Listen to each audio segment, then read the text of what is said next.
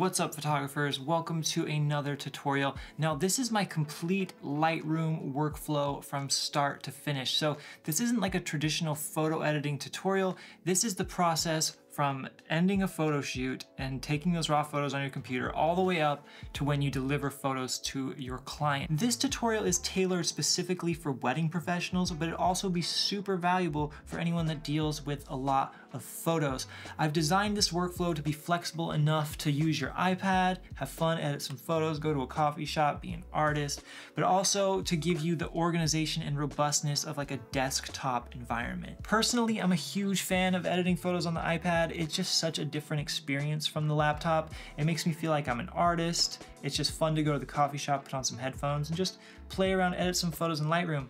But there's one huge caveat of using the iPad to edit photos is it's not practical to run your entire business on. And what ends up happening is your iPad and your cloud storage in Lightroom starts to fill up, and the only way to free up space is to delete albums. And that is not a good practice because you'll delete some albums and then a year later you're gonna want to go back to a certain photo and you're like, oh crap, it's not there anymore.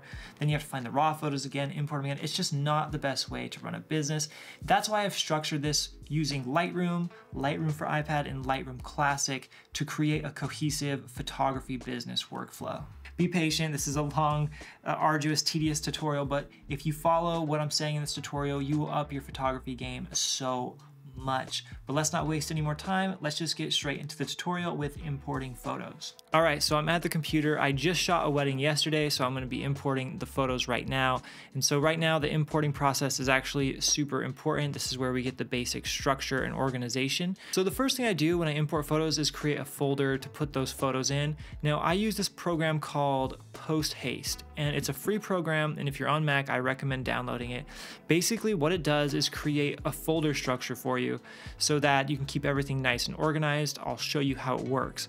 So right here I'm in the Post Haste and I have templates, and I am going to do photo shoot. So that's kind of like my wedding photography template, and I'm gonna put what number it is. All right, so this is number 3. So this is my 3rd wedding of the year. So I'm gonna put number 3, I'm gonna put the client, and I'm going to create project. And I'm gonna save that to wedding photos 2024. All right, so now that we have created like the folder structure using Post Haste, I'm gonna take all the photos and drag them into the raw section. So as you can tell, if I click on the raw folder, it's importing all of the photos onto here. I'm going to start pulling selects or making selects. And for me, making selects, I use another program called Photo Mechanic. Now I know this is like a Lightroom tutorial, but just bear with me here. These programs are just really for specialized things. So Photo Mechanic is just a really fast, snappy program that you can quickly make selects and organize photos.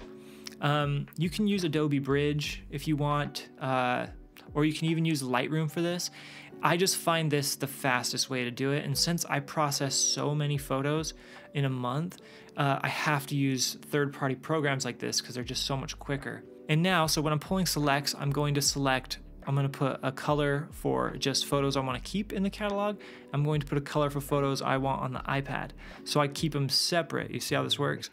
So on this photo, obviously, so I'll start going through the photos and start making selects. So if you look on the top left of the screen is me sorting through the photos. I can click 1, which means red. And then I keep going through. Let's say I want like one on my iPad. I push 3. If I want it to be on the iPad. And basically 3 just means, or green just means banger, and red just means I want to keep it. So red and green are both going to go on the full catalog, but only the green photos are going to go on the iPad. And I do this because the iPad space fills up and it gets cumbersome, and you don't want to put all your photos on the iPad. You just want to put the bangers. And this is really cool because if you have your iPad, it's on the cloud and it's full of all your best photos. Anywhere you go, if you need a photo or something, you can just log into the Adobe Cloud and find it. So I use Lightroom as more of like my portfolio photos, and I use Lightroom Classic as like my workhorse wedding album creation. Do you know what I mean? So yes, I'm gonna fast forward this. I'm gonna sort through all these photos and pick the ones I like, and then we're going to import those into Lightroom. So I'm gonna fast forward. I'll see you in a second. All right, so I'm almost done pulling selects. And I didn't really pick too many greens from this one. But I want to tell you guys, so when you're pulling selects, like if it's the out of a 10 rating, if it's like a 5 out of 10, you want to select the photo. What you're doing when you're doing selects for the first time with wedding photos is just getting rid of all the crap. So, because you can filter through it more when you get into Lightroom. So as you can tell, I'm like kind of going through these, and some of them I really like that one, you know, I'll select it. So also when I'm pulling selects, you know, for the iPad and here, I'm also thinking about what the Instagram carousel is going to look like. So I like to make a carousel in an app called Scroll, and we'll get to that. But when I'm sorting through photos and I'm putting a 3 on them or a green, I'm thinking like, okay, what am I gonna make the scroll when I put this on Instagram? Okay, so I just pulled all the selects. So now this is when I import them into Lightroom. So I'm gonna X out of here. What I'm going to do here is I'm gonna go to my weddings. I'm gonna go to, and this has like all of my wedding catalogs from the thing, whatever. All right, so I'm gonna create a new album in Lightroom. So now I'm gonna go up here. As you can tell, there's like these things. I'm gonna hide the unpicked, and I'm gonna hide the red. So highlight all these green photos. I'm gonna drag them into here. All right, so now I'm importing these photos onto Lightroom. These photos are now going to sync onto the iPad. So I'm just gonna leave this running. I only imported 31 out of this small wedding photos to my iPad. So those are just the ones I wanna edit, and I'm gonna use for like website, Instagram, things like that. All right, let's just recap everything I just did. Okay, so first thing I did was I used Post Haste to create a folder on an external drive. You wanna keep all of your photos on an external hard drive. So when it fills up, you can just buy a new one. I am using a RAID hard drive system. If you don't have that, just buy a 10 terabyte hard drive to store all of your photos. After I created the folder and imported the raw photos onto the external device, I started making selects. And I started making selects by choosing red or green in Photo Mechanic. Red just means I like it, green means it's a banger photo and it's going to go on my iPad. So once I've created the selects, I now move them into a separate folder called selects, so that in my archive I have the raw photos that I didn't use and the selects photos I use. And the reason I do that is you don't want to delete anything, especially when you're dealing with weddings, because a year down the road a client might say, hey, like, did you have a picture of my grandma's hat? Or something really weird like that you did not select.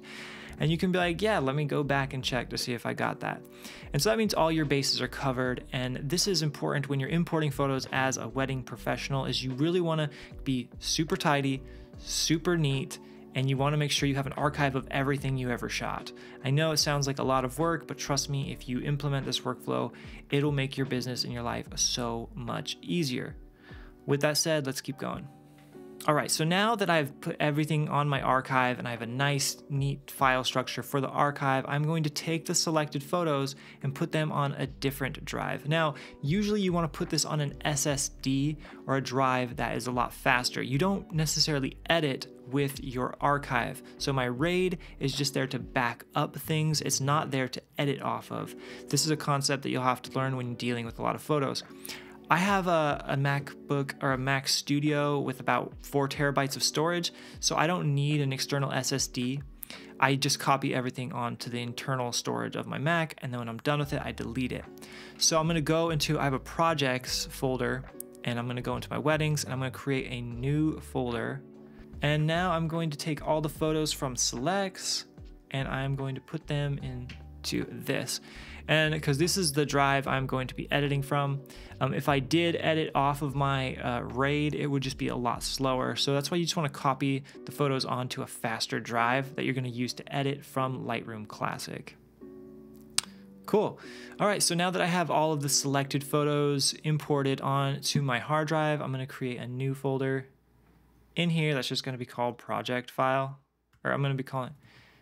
Okay, so now that I have transferred the selects onto the drive I'm going to be editing off of, I now create a folder called Lightroom project file, right? And then I go into Lightroom Classic and I go to File, I go to New Catalog, and I'm going to save it to that folder. So weddings, Julie, Lightroom project file. I'm gonna save it as Julie and Cameron wedding photos. Boom. All right, create. All right, and so the reason I'm using Lightroom Classic, guys, instead of Lightroom to do my wedding photos is because you can edit off an external drive. So you don't need to have everything synced to a cloud. And this is super important because if you try to do your wedding business off of Lightroom regular, where it syncs to the cloud, you're gonna run out of storage after a while. And it's gonna be a headache, and you're going to have to freaking delete stuff, and then years down the line, you're gonna have to like re-add those. So yeah, I'm gonna come into here, I'm going to add them. I'm going to just add them right here. I'm gonna build previews, standard. And yeah, I'm going to import these photos.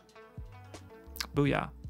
All right, so now I have my Lightroom Classic catalog all set up and ready to go. The importing phase is done, okay? So I know that was a lot of information, and I'll also have the step-by-steps in the description if you got lost in this video. All right, so now we have finally finished importing the photos and pulling selects. That's always a very tedious part. But now we're at the fun part. This is where you get your iPad, this is where you get your headphones and your coffee, and this is where you zone out and you just, you know, edit some photos. So these photos that I've put on my iPad, like I said, are the banger photos. They are the photos I'm going to be sending them as teasers. They're also going to be the photos I post on Instagram, and maybe I'll put them on my website. So for this demonstration, we are going to be using my wedding presets. They are also for sale on my store if you want to help support the channel. It's called Tropical Vows, and these are the presets I use for my bread and butter for my 6-figure wedding business. So if you guys are interested in kind of supporting the channel and upping your Lightroom game, be sure to check out the link in the description to download these wedding presets. But let's just get into it. Okay, cool. So here's a picture of her kind of hanging out. Let's try one of my presets. Let's kind of look through this, you know, just see which one looks good. Ooh, I like the Kawaii Adventure one. It's like a muted, this one's kind of like my muted green, kind of less contrast. Yeah, you can kind of see that before and after. Cool, that's nice, let's keep going. Awesome, this is kind of like a silhouette. Ooh, I like that. So I have two black and white presets. One is Forevermore and the other one is Linen Tuxedo. I kind of like Forevermore. That looks sick. So I'll just straighten the horizon line on this one. So the thing about using presets is sometimes they work right off the bat. Other times you're going to need to adjust a lot, and the presets are just a starting point. For these two photos, the presets look pretty fine because I did everything correct in camera. But let's just keep going. Like, see how the preset is just kind of like, just kind of working? I think Dream Day was the best for this one. Yeah, I like that. That looks sick. Cool. Keep going.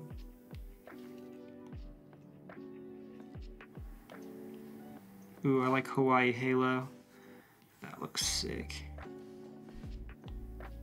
So remember rule of thirds right here. I like this because there's like leading lines going up to them. I think that's really cool. And there's also like these kind of like structures which are kind of giving them like a frame. So there's like trees and bushes. As you can tell, it's a little too orangey. So I'm gonna have to like take down their skin just a little bit. It looks a little too orange. Yeah, you always want to make sure the skin's right, man. If the skin's not right, then it's not right. You know what I'm saying? Yeah, I kind of like this one black and white. That looks pretty cool. Yeah, so that preset just right off the bat made it look pretty cool. All right, this is a ceremony one. Let's use Tropical Vows. See? Slap on that preset. Butter, baby. So this is why I use presets, dude. Like I said, if y'all want to support the channel, I'm broke as hell right now, so supports the iPad videos, get the presets. Boom. Yeah, before, after, perfect. Maybe add a little bit more exposure. Sweet. Ooh, crispy, buttery, and crispy. Hang this one up on your wall, dude. You're welcome. Okay, so just edited all the banger photos. I'm gonna go and kind of select which ones I really like. So what I love about Apple products is AirDrop. It just makes it so easy to transfer photos so you don't lose any quality with them. If you have Android, you can use like Dropbox or some other form of transfer to get them to your phone. All right, so now I have all the pictures on my phone. I am going to use this app called Scroll, S-C-R-L, Scroll, and we are going to be creating a carousel for Instagram. So I'm going to start adding some photos to them. Obviously, I want to choose like the most banging photo for it. I don't know which one that is, sadly. Maybe I'll do this one. That's the banger. Yeah, see, I'm kind of just creating like a layout right here. And you can get as creative as you want with Scroll. I try not to spend too much time on it. Like I said, I'm just trying to import footage, hurry and edit some photos, and send them out as quick as possible. And the reason you create a cool artistic scroll is because you want to look a little bit different than everybody on Instagram just posting regular photos. And it's just fun to make the scroll carousels. So yeah, now I have finished the scroll carousel. I'm going to post out on Instagram. I'm going to tag the wedding planners, I'm going to tag the couple, I'm going to tag anyone involved with the event. All right, so let's just recap on what I did. I edited all the banger photos on my iPad with my Tropical Vows preset pack. I airdropped the good photos I wanted to use for Instagram onto my phone, and then I created a carousel using the app Scroll. And so now I am done with the initial importing and sending teaser photos. That is like phase 1 of the workflow. And this is when you can kind of take a break and edit the photos whenever you get a chance. You don't have to edit all your wedding photos the day after. A lot of photographers are super procrastinators, but I recommend you try to get stuff done as soon as possible. You don't want any backlog. Backlog is your enemy. All right, so we are back on the desktop computer, and now I'm in Lightroom Classic. I'm gonna pretend that I've edited all of these photos already, and now we're going to export them to deliver them using a service called PicTime. If you haven't used PicTime before, I recommend it. It's really cool. It just looks really nice. It has an online store where they can buy prints, and if you don't have a lot of money, you can also do the free version, and you can upload a gallery, deliver a gallery, and then just delete the gallery after like 30 days or something after they download it, and just free up the space so you can just keep using it like that. I won't do like a full in-depth tutorial, but basically you just upload your photos and there you go. So I'll show you like what a finished album looks like. So here's one I shot the other day. So we'll preview this gallery. And this is what it looks like when it is all done. So you have like a nice cover photo, you got some branding there.